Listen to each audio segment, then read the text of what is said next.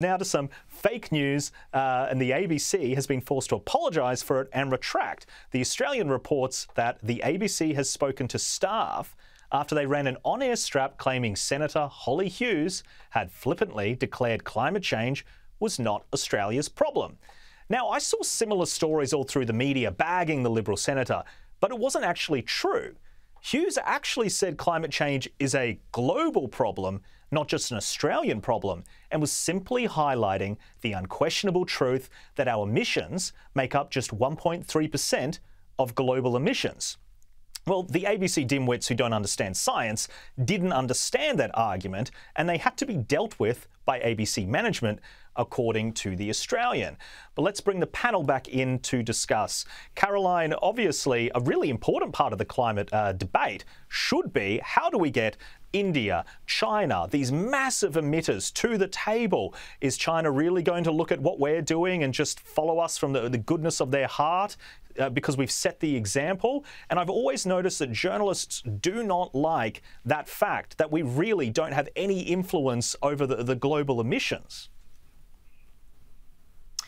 Well, and that is a really important point, Jack, because it's very hard to drive a narrative if, in fact, what we're being asked to do is not going to make a significant difference. It's much harder to scare the community. It's much harder to force them to behave differently if, in fact, even if we turn the lights off, it's going to make absolutely no difference. It is a global issue. Most of these sorts of big issues are global issues, and we do need to bring these other countries to the table.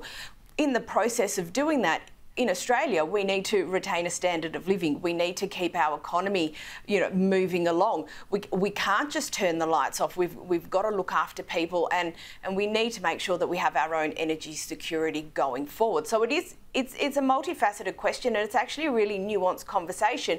But we're not allowed to have any nuance in this conversation. Energy policy, energy policy is the sun is free, therefore it's perfect. I mean, there's a bit more to it than that. I hate it to break it to you.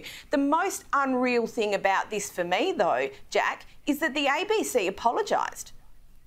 I mean, incredible. It's crazy that they actually apologised, but I guess they had to. It was just so obviously wrong, and she is a senator. I don't know if they would have apologised if it was an average punter that they misquoted. But Kosha, it's pretty sneaky journalism, but to put that aside, it really shows a lack of understanding about the debate. The fact that it is quite complex, as Caroline puts it, and sometimes I'm reading these media reports and I honestly think that these journalists feel that if we were to phase out all fossil fuels tomorrow, we would solve climate change. And that's just not what the science tells us.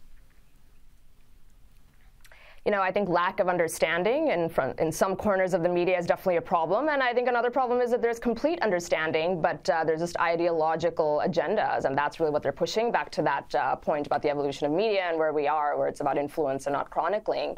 And by the way, the point that she's making, just even at a high level, even if you step away from the nuance and the details and the data, it is actually a mainstream position, and a position that passes the common sense sniff test. If you asked an average Australian about how much impact you think a country of 25 million people has on the planet versus China or India, I think everybody gets that. But I think something that you did mention there, Jack, about the sneaky journalism, that's actually really interesting, because I've been looking at this, and all around the world, it's a symptom of where we are in the evolution of media, where with digital media, tactically, it's very easy to sort of issue these sneaky corrections 4 days later online on the website after the damage has been done with it. It also pushes an ideological agenda.